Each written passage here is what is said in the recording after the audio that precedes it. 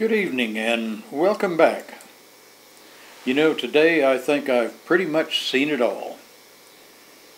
And what is probably the latest example of the downfall of American culture and civics, one Florida public school has pretty much taken the cake.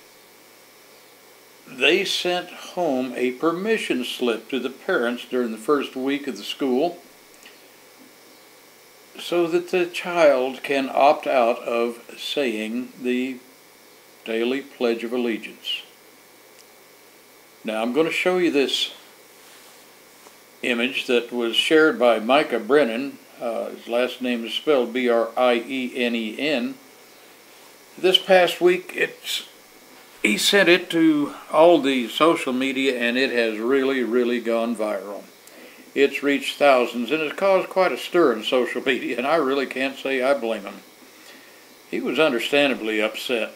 He was shocked and he was outraged that this is what our nation has actually come to, saying, you know, my niece brought this home from school today. What is happening in our country? Later he wrote, the Pledge of Allegiance opt-out waiver is part of the Leon County School Student Handbook in Tallahassee, Florida. Now you can look this up for yourself. It's leonschools.net. That's leonschools.net. Here's a picture of the waiver that was brought home from Killearn, K-I-L-L-E-A-R-N, Lakes Elementary School. Parents are required to sign this and send it back home so that the school knows that they received it. And this thing says in part, I understand my rights as a parent, and I request that my child, noted above, be excused from reciting the Pledge of Allegiance. This request includes standing and placing his or her hand over his or her heart. And whoever got this sent it back saying, this is the dumbest thing that I have ever read. I am so ashamed of this. You shouldn't be ashamed of this. The school district should be ashamed of it. The school should be ashamed of it. Leon County School District should be ashamed of it. But certainly, I really don't know what to say about it. I really don't know what to say.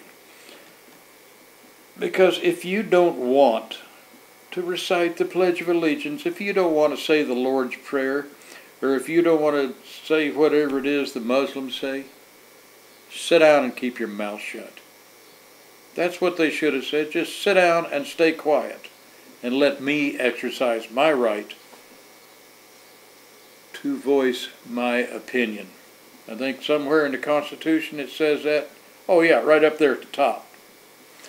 But you see, when a country starts to lose its core values, as it looks like we're doing here, it begins a real downward spiral. This current generation has really failed us. The last generation fought for Americans' freedom. I fought for Americans' freedom in the 50s and through the 70s. The saying used to be, well, let George do it. Well, now, ladies and gentlemen, George is doing it. George Soros, that is. Now, Trump woke us all up, and we need to start to renew our American values. Enough Americans either didn't hear or they didn't care. And the worst part of it is the fact that they did it again. How stupid are we going to get? If we don't correct this mess in this next election, ladies and gentlemen, I believe we have gone beyond. And we may never recover from that. So think as you cast your vote. Think what's going to happen. If Hillary stays in, you're going to have more and more of this. You're going to have more and more people celebrating Muslims. They're going to celebrate anything they can but American values. Anyway, my rant for the day means something special to me. I hope it does to you too. So pass this along to your friends. Have a good day. Come back and see me.